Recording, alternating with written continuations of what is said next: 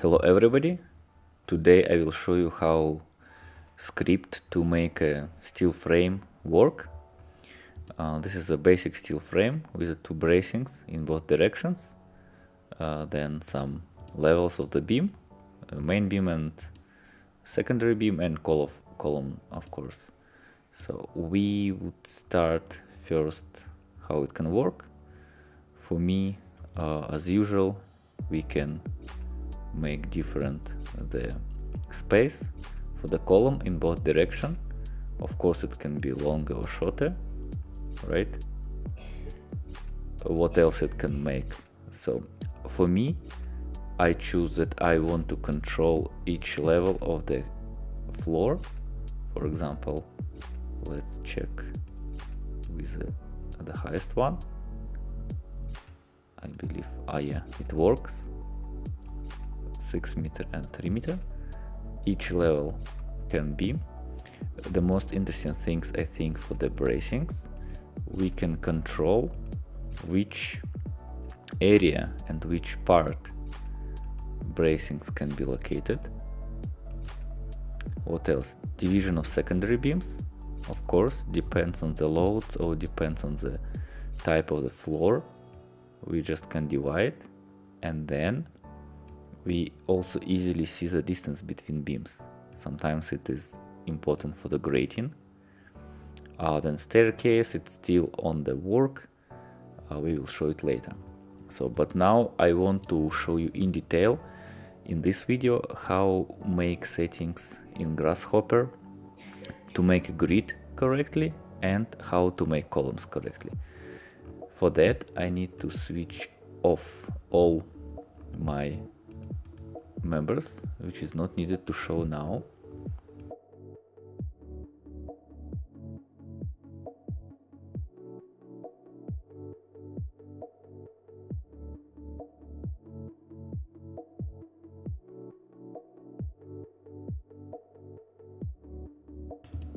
Here we are. We now see only grid and the column.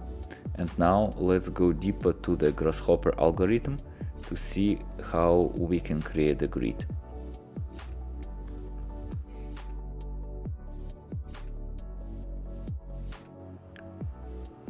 So to create the grid, we need to see the Grasshopper code, and then I think I want to show Rhino window.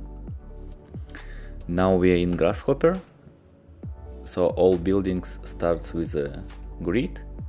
To create it, we need to activate this node, rectangular. I will not show you where you can find it. I just will show you the name. Like here, you see rectangular, and then to find it, you just can type the same what you see on my screen, rectangular. Here we are. Then let's just move on. Now we have a grid. We use a slider, space X, space Y. I don't want to show you really basic things. I hope you know how to do it. Just show you that expressions you make here. This is important because you just make 4 to 8, and then yeah, you multiply it 1000. So that's why it's easy for you. Of course, if you want to 4000. I don't know, 4100, 4200, you also can change it. This is really easy. You do like this, click OK, and now you have a step which is 100, not 1000. But personally, I feel that for my project mostly we choose like this. Anyway, numbers, space, we put it here. Plane, you do nothing. It means it's a XY as a default. So now we have a plane, and then we go to Tekla. To make this grid in Tekla, there is a special component here. This is, we go down, grid from Tekla. Again, type grid, you can find it. So what actually you need? Points are taken from this grid. It's the same actually, yx or xy. So you just take points from here and put it in this grid, right? And now what is not so obvious, this is how you make a label. Of course, you don't need to do it to have your grid. For example, let's say we go to the properties of the Tekla, right? And if you just create the grid based on the points and you don't do this, this is also okay. You still have your grid in your Tekla based on the settings. It still can work, like here, right? Here we are, no problem in both directions, but you cannot see labels. And labels can be useful, especially if you have a height of the floor which are not the same, right? That's why I will show you how you can make this code to have this list of the elevation mark. This elevation mark you can see in your labels. To show how to make a settings for the grid and to make the list of the marks, I put it closer to the level of the floor. And we see that properties now have a correct labels for Z. We don't have a levels here. Unfortunately, Tekla component don't allow us. We can define only labels, but if we have our labels here, it's easily for us to just, you know, do this 3000 because we already have it here. Then we go 7000, 12,000 and so on and so on. And just to show you how it works, we change the height, first height, see how it can work. So it's Tekla level mark automatically updated. So what is the logic, how we can get it? We need to get a list of the marks, which is just a text actually. But what is important, we need gaps. If you see here, it can tell you the labels for the z-axis separated by spaces. And this is a tricky part, how to make spaces. To make spaces for the text, we can use concatenate a component, and then here we can add each level mark. For example, if you have a more floor, you just go close and make a plus or minus, it's up to you. The logic is easy. We type it's plus 0, 0, 0, plus, and space, plus, which is this part. And then we should get a 5, this is here. Then we have a text with dot 0, 0, space, plus, here. Then we have a number 9, 14th and 17th. So this is easy, I think. What is 1000? 1000 is a division, because we have a 5000 floor.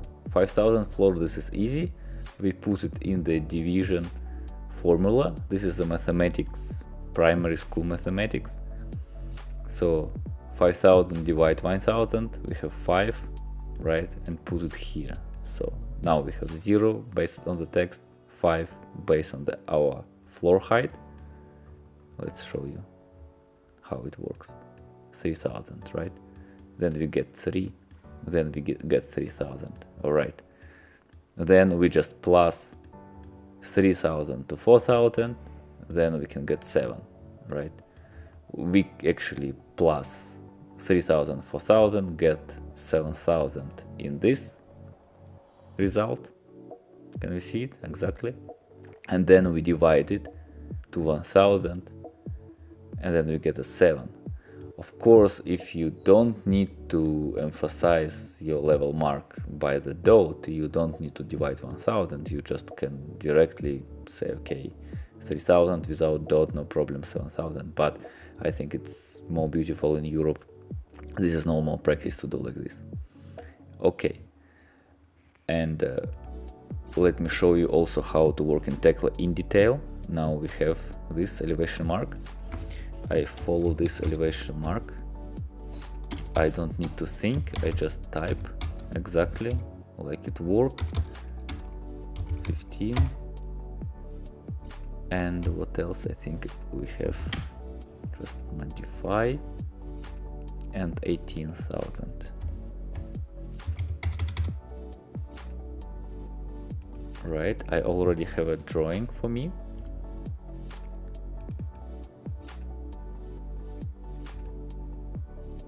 Then open it and we see that our level marks are correct. They're not correct because probably I made a mistake of typing. Let's check it.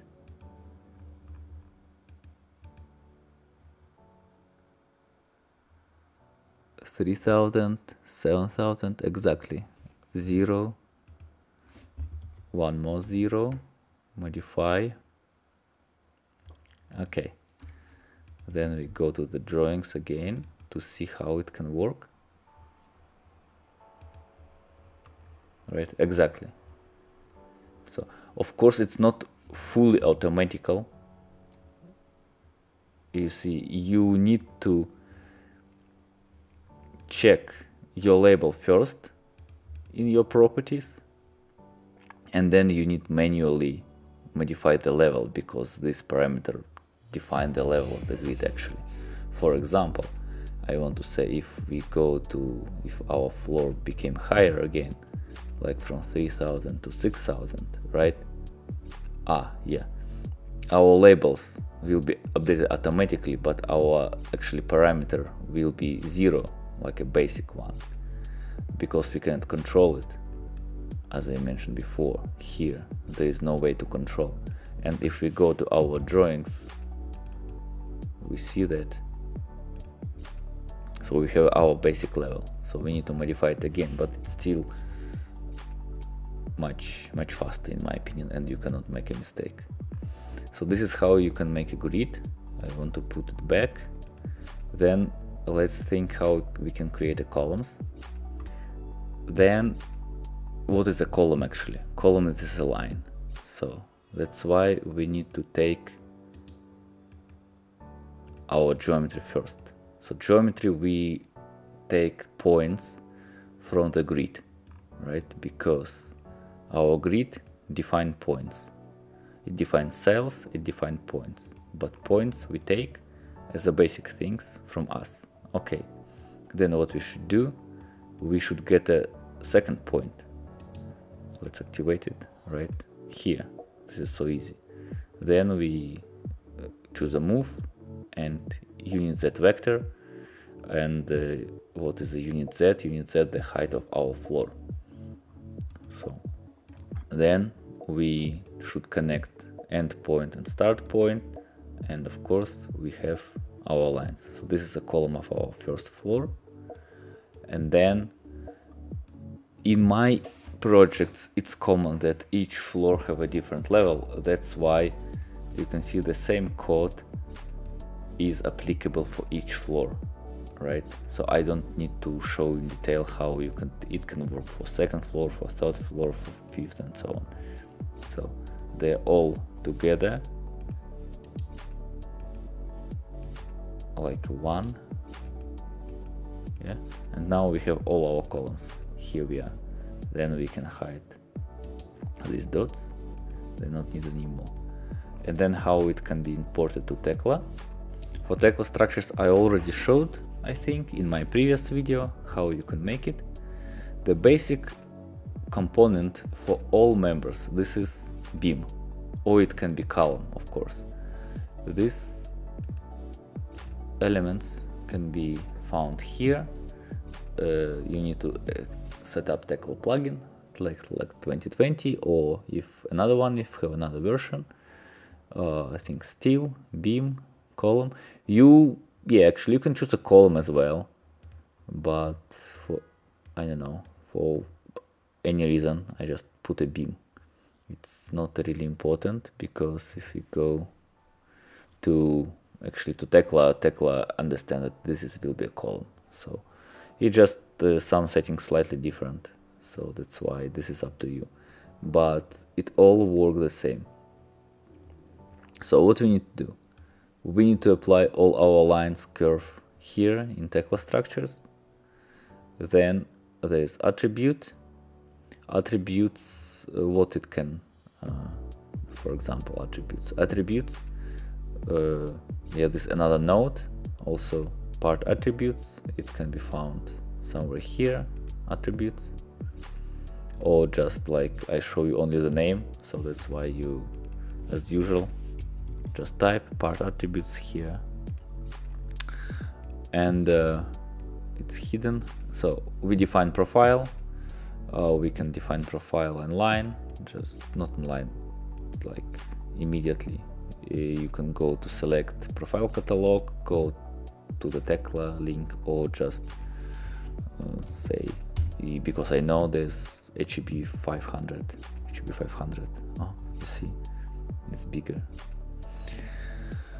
It became bigger. Material, the same interface, click double, S235 or maybe S255, change.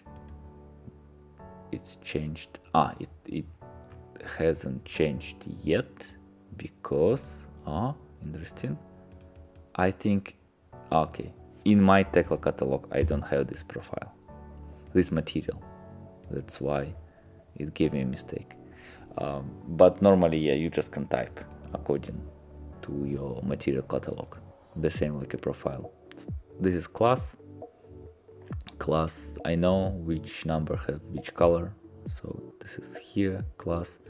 Position, so the same name, position, just put it here, connect to position, and then it's up to you. You can rotate columns as you want, for example 0, right? And the same function like a Tekla if you're familiar, so you can define it here. So that's why now all columns at the center. Of course, maybe you can separate like columns like a facade axis, like A or D, and then maybe for them sometimes you need to make it like this, and all columns are in center, can be in the center. If you want to know how you can make it, how to separate these columns and center columns, just write a comment. I will show you in my next video. So I don't want to show you anymore. I think that's it for today.